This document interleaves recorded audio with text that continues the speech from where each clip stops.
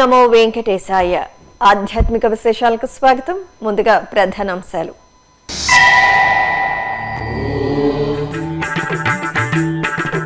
సూర్యప్రభ వాహనంపై కళ్యాణ వెంకటేశ్వరుడి విహారం. శ్రీనివాస మంగాపురంలో బ్రహ్మోత్సవ వైభవం.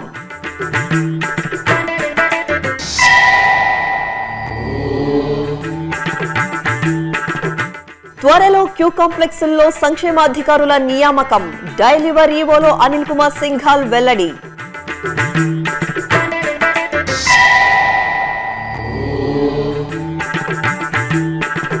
తిరుపతి కపిల తీర్థంలో కొనసాగుతున్న బ్రహ్మోత్సవాలు. వ్యాఘ్ర వాహనంపై కపిలేశ్వరుడి దివ్య దర్శనం.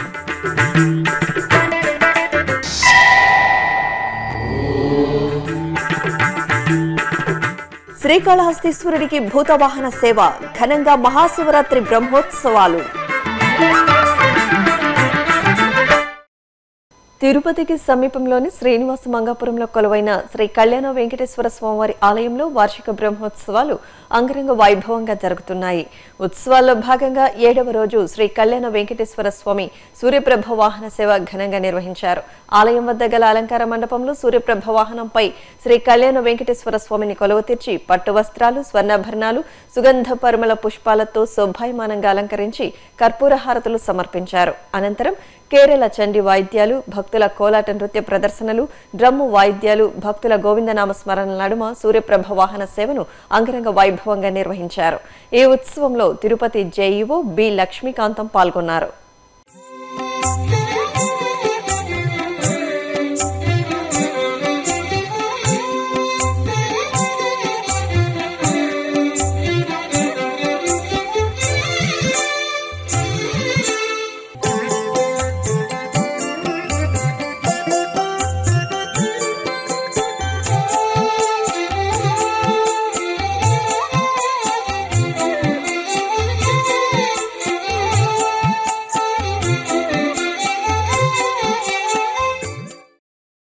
ఆధ్యాత్మిక రాజధాని తిరుపతిలోని ప్రముఖ శైవక్షేత్రంగా అలరారుతున్న కపిల తీర్థం శ్రీ కపిలేశ్వర స్వామివారి ఆలయంలో వార్షిక బ్రహ్మోత్సవాలు ఘనంగా నిర్వహిస్తున్నారు. టీటీడీకి అనుబంధంగా ఉన్న ఈ ఆలయంలో జరుగుతున్న బ్రహ్మోత్సవాల్లో 6వ రోజున స్వామివారు వ్యాఘ్ర వాహనంపై కామాక్షి సమేతంగా దర్శనమిచ్చారు.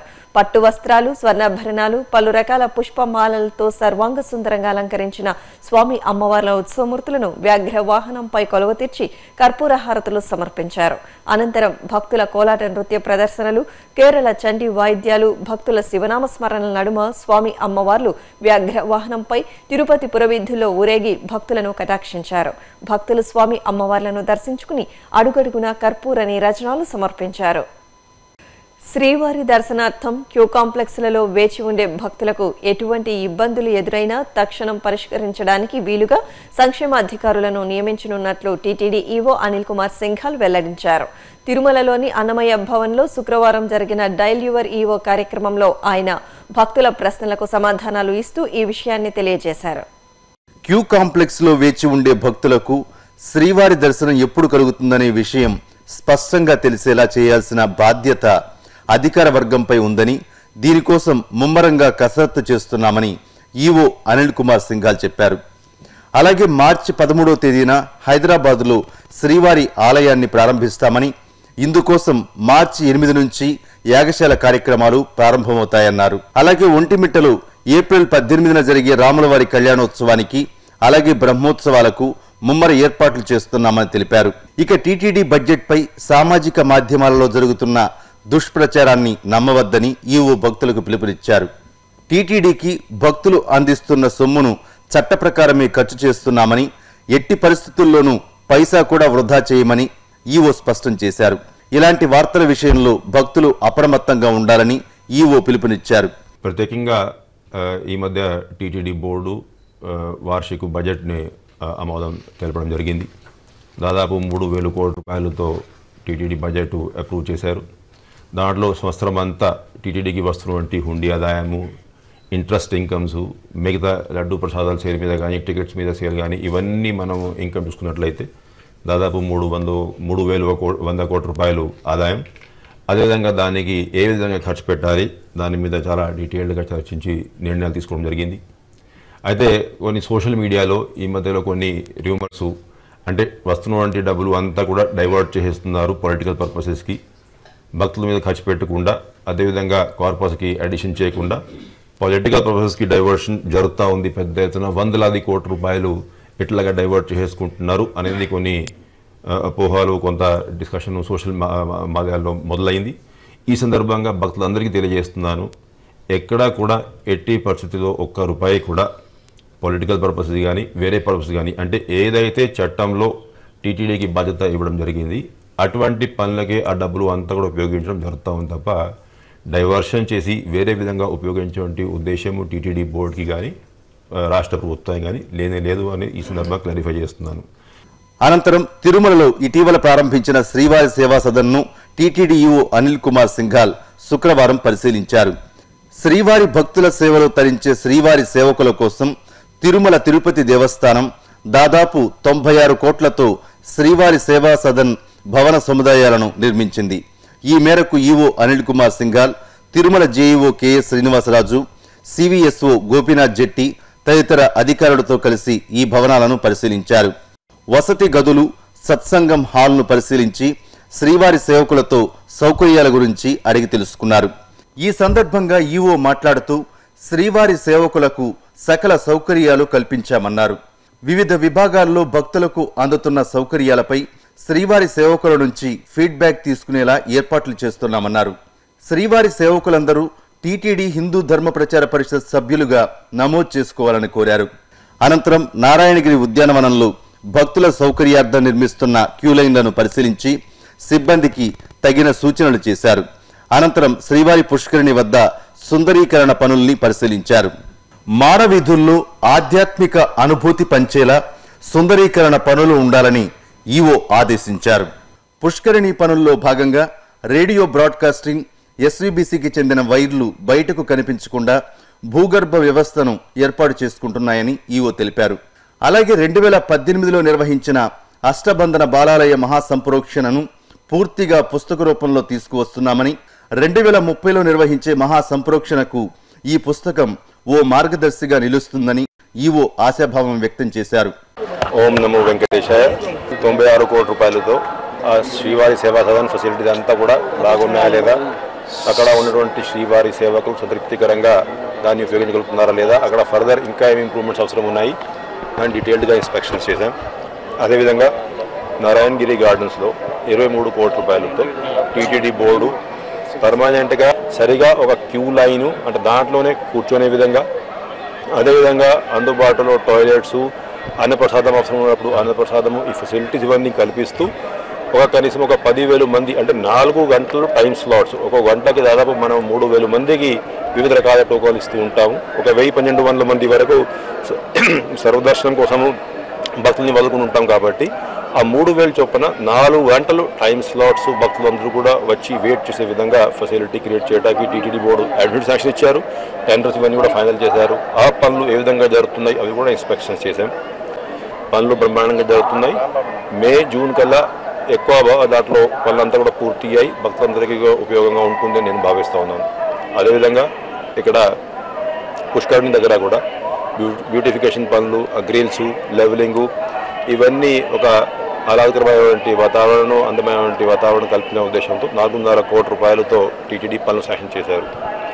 రాబోతున్నటువంటి మార్చిలో జరుగుతున్నటువంటి తెప్పోత్సవం దాంట్లో కనీసం ఈస్ట్ సైడ్ అయితే ఆ పనులు బిఫోర్ దట్ పూర్తి కావాలి, మిగతా పనులు కూడా త్వరగా ఆఫ్టర్ దట్ పూర్తి కావాలి.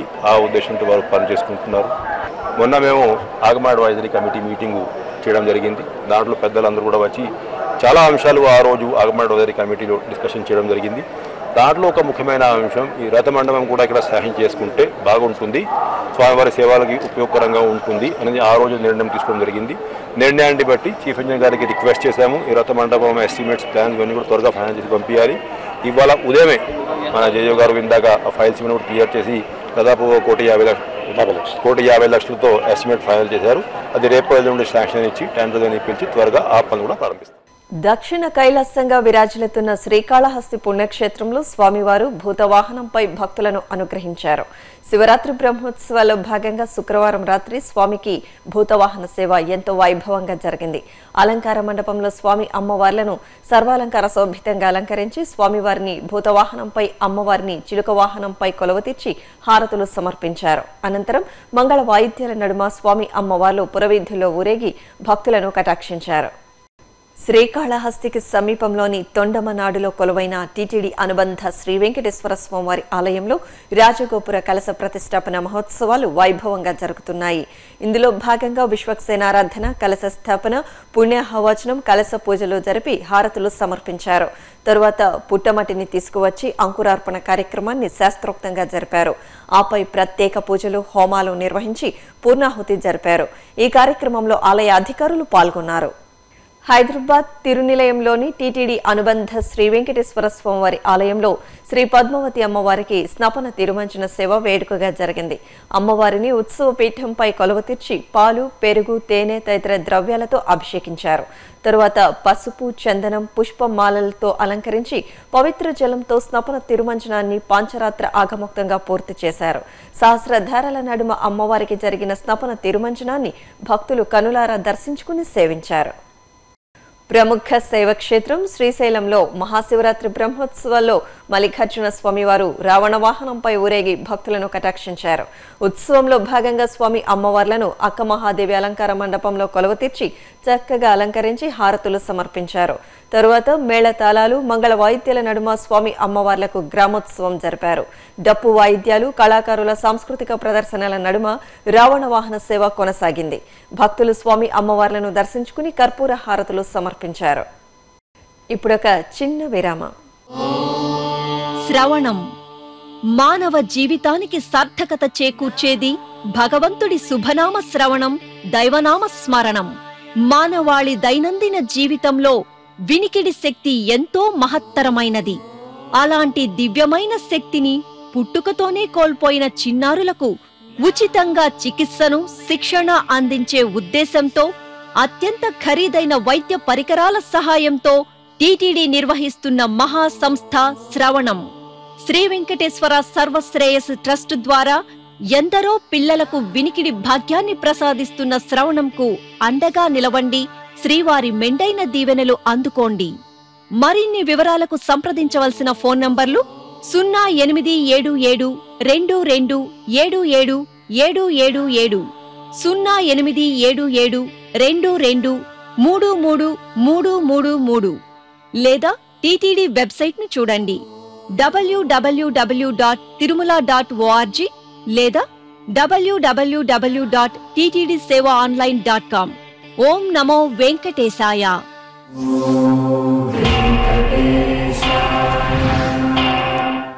ఆధ్యాత్మిక విశేషాలకు తిరిగి స్వాగతం. కడప జిల్లా బ్రహ్మంగారి మఠం మండలంలో సిద్ధయ్య గారి మఠం రాజగోపుర నిర్మాణానికి టీటీడీ ధర్మకర్తల మండలి అధ్యక్షుడు పుట్ట సుధాకర్ యాదవ్ భూమి పూజ చేశారు. సుమారు 4,20,00,000 నిధులతో రాజగోపురం, ధ్వజస్తంభం, బలిపీఠం, ప్రాకార గోడ, నవగ్రహ మండపం, 2 ఆర్చీల నిర్మాణానికి ఆయన భూమి పూజ చేశారు. ముందుగా శిలాఫలకానికి పసుపు, కుంకుమలతో పూజలు చేశారు. అనంతరం భూమి పూజ చేశారు. అలాగే కడప జిల్లా చాపాడు మండలం అల్లాడుపల్లె శివాలయం టీటీడీ కళ్యాణ మండపంలో జరుగుతున్న అభివృద్ధి పనులను టీటీడీ చైర్మన్ పుట్ట సుధాకర్ యాదవ్ పరిశీలించారు. టీటీడీ కళ్యాణ మండపం 2వ అంతస్తు నిర్మాణము, అలాగే కళ్యాణ మండపం చుట్టూ ప్రహరీ గోడను నిర్మించనున్నారు. ఓం నమో వెంకటేశాయ. బ్రహ్మంగారి శిష్యుడైనటువంటి సిద్ధగారి మఠము ఎంతో పవిత్రమైనటువంటి దేవస్థానం. తిరుమల తిరుపతి దేవస్థానం నుంచి డెవలప్ కోసము 4,20,00,000 రూపాయలు దీనికి శాంక్షన్ చేయడం జరిగింది. దానిలో భాగంగా రాజగోపురం ఒకటి, ఆ తర్వాత ధ్వజస్తంభము, బలిపీఠం ఒకటి, ప్రాకార కాంపౌండ్ వాల్ అనేది ఒకటి, నవగ్రహ మండపము, అదే రకంగా 2 ఆర్చీలు. ఎందుకంటే సిద్ధగారి మఠం ఎక్కడుందని తెలియాలంటే 2 ఆర్చీలు మెయిన్ రోడ్లో ఒకటి, ఇక్కడ ఒకటి చేయడం జరిగింది.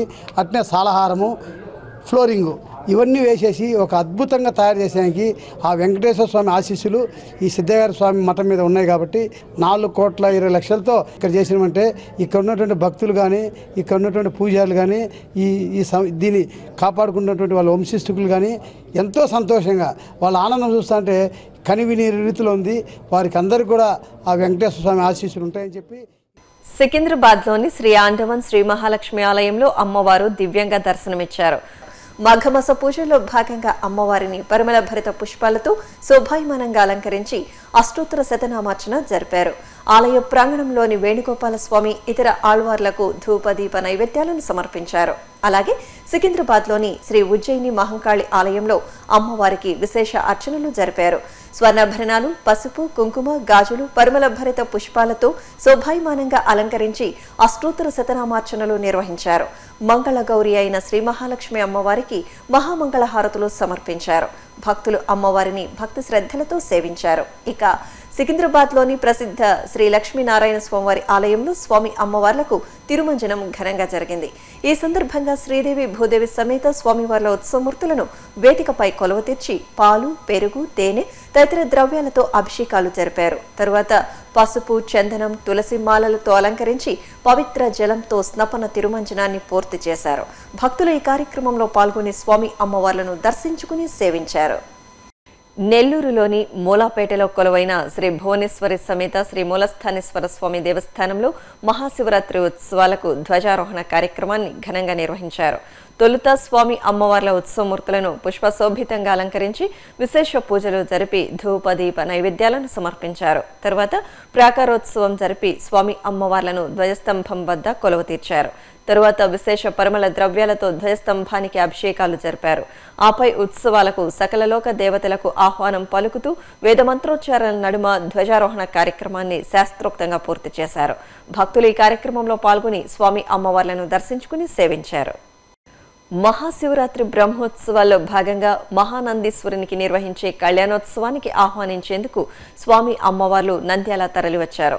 ఇందులో భాగంగా సర్వాలంకార శోభితులైన స్వామి అమ్మవార్లను పల్లకిపై కొలువ తీర్చి నంద్యాల పురవీధుల్లో ఊరేగించారు. తరువాత పట్టణంలోని విడిది మండపానికి వేంచేసిన స్వామి అమ్మవార్లకు హారతులు సమర్పించారు. ఇక కర్నూలు జిల్లా గోస్పాడు మండలం ఎం కృష్ణాపురంలో కొలువైన శ్రీ వెంకటేశ్వర స్వామివారి దేవాలయంలో స్వామివారికి తిరుప్పావడ సేవను ఎంతో వైభవంగా నిర్వహించారు. మాఘమాసాన్ని పురస్కరించుకుని ఆలయంలో స్వామివారికి ప్రత్యేక పూజలు జరిపారు. తరువాత స్వామివారి సన్నిధిలో పులిహోరను రాశిగా పోసి నైవేద్యంగా సమర్పించారు. భక్తులు స్వామివారిని దర్శించుకుని ఆశీస్సులు అందుకున్నారు. అనంతపురం జిల్లా మడకశిర మండలం అమరాపురంలో కొలువైన శ్రీ చౌడేశ్వరి అమ్మవారి ఆలయంలో అమ్మవారికి మాఘమాస పూజలను ఘనంగా నిర్వహించారు. వేకువజామునే అమ్మవారికి ప్రత్యేక అభిషేకాలు నిర్వహించి విశేష ఆభరణాలు, పరిమళ భరిత పుష్పాలతో శోభాయమానంగా అలంకరించారు. ధూపదీప నైవేద్యాలను సమర్పించి దర్శన భాగ్యం కల్పించారు. భక్తులు అమ్మవారిని దర్శించుకుని తీర్థప్రసాదాలు స్వీకరించారు. చిత్తూరు నగరం గిరింపేటలో వెలిసిన శ్రీ శివగామి సమేత శ్రీ చిదంబరేశ్వర స్వామివారి రథోత్సవం కన్నుల పండుగగా జరిగింది. ఉత్సవాన్ని పురస్కరించుకుని అమ్మవారి మూలమూర్తికి రుద్రాభిషేకాలు జరిపారు. యాగశాల పూజలను జరిపిన పిదప శివపార్వతుల ఉత్సవమూర్తులను సర్వాంగ సుందరంగా అలంకరించి అష్టోత్తరాలతో అర్చించి హారతులు సమర్పించారు. అనంతరం స్వామి అమ్మవార్లను రథంపై కొలువ తీర్చి మేళతాళాలు, మంగళ వాయిద్యాల నడుమ రథోత్సవాన్ని రమణీయంగా జరిపారు. దైవనామస్మరణల నడుమ భక్తులు రథాన్ని లాగి స్వామివారిని సేవించారు. కడప నగరంలో వెలిసిన శ్రీ విఘ్నేశ్వర అభయాంజనేయ స్వామివారి దేవాలయ వార్షికోత్సవం ఘనంగా జరిగింది. ఈ సందర్భంగా చండీ హోమాన్ని శాస్త్రోక్తంగా నిర్వహించి పూర్ణాహుతి జరిపారు. భక్తులు హోమగుండాలకు ప్రదక్షిణం చేసి వేదాశీర్వచనం అందుకున్నారు. అనంతరం భక్తులకు తీర్థప్రసాదాలు అందజేశారు. అలాగే నగరంలోని శ్రీ విజయదుర్గాదేవి ఆలయం ఉత్సవ శోభతో దర్శనమిచ్చింది. వేకువజామునే అమ్మవారికి పంచామృత అభిషేకం నిర్వహించారు. పలు రకాల మంగళకర ద్రవ్యాలతో అమ్మవారిని అభిషేకించారు. తరువాత సామూహిక సుమంగళి పూజను జరిపారు. భక్తులు ఈ పూజల్లో పాల్గొని తీర్థప్రసాదాలు స్వీకరించారు. నిజామాబాద్లోని శ్రీ పెద్దమ్మ ఆలయం ప్రత్యేక పూజలతో శోభిల్లింది. మాఘమాసాన్ని పురస్కరించుకుని అమ్మవారిని విశేషంగా అలంకరించి కుంకుమార్చనలు జరిపారు. ధూపదీప నైవేద్యాలను సమర్పించి దర్శన భాగ్యం కల్పించారు. భక్తులు అమ్మవారిని దర్శించుకుని ఒడిబియ్యాన్ని సమర్పించి మొక్కలు తీర్చుకున్నారు. ఇక వినాయక్ నగర్లోని శ్రీ తుల్జా భవాని అమ్మవారి మందిరంలో మాఘమాస పూజలను ఘనంగా నిర్వహించారు. అమ్మవారికి ప్రత్యేక అభిషేకాలు జరిపి పుష్పశోభితంగా అలంకరించారు. తరువాత కుంకుమార్చనలు జరిపి ధూప దీప నైవేద్యాలను సమర్పించారు. భక్తులు ఆలయ ప్రదక్షిణగా అమ్మవారిని దర్శించుకుని భక్తి ప్రపత్తులతో సేవించారు. ఒడిబియ్యాన్ని సమర్పించి మొక్కలు తీర్చుకున్నారు. శ్రీకాకుళం జిల్లా మునసబుపేటలో నవచండీ యాగం అత్యంత వైభవంగా జరుగుతోంది. మాఘమాసాన్ని పురస్కరించుకుని లోక కళ్యాణార్థం ఈ యాగాన్ని నిర్వహిస్తున్నారు. ఇందులో భాగంగా ఏర్పాటు చేసిన యాగశాలలో ఋత్వికులు యాగాన్ని శాస్త్రోక్తంగా జరిపారు. విద్యార్థులు ఈ యాగంలో పాల్గొని పండితుల ఆశీస్సులు అందుకున్నారు. తిరుమలలో జరిగిన సాంస్కృతిక కార్యక్రమాన్ని కళానీరాజనంలో వీక్షిద్దాం.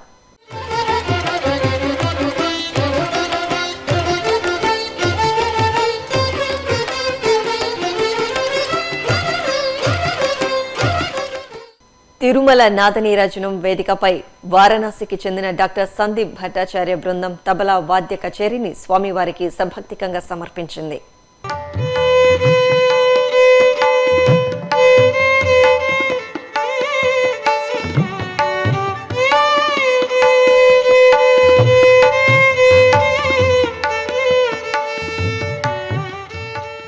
ఆధ్యాత్మిక విశేషాలు ఇంతటితో సమాప్తం. తిరిగి మధ్యాహ్నం 1 గంటకు ప్రసారమయ్యే ఆధ్యాత్మిక విశేషాల్లో మళ్ళీ కలుద్దాం. ఓం నమో వెంకటేశాయ.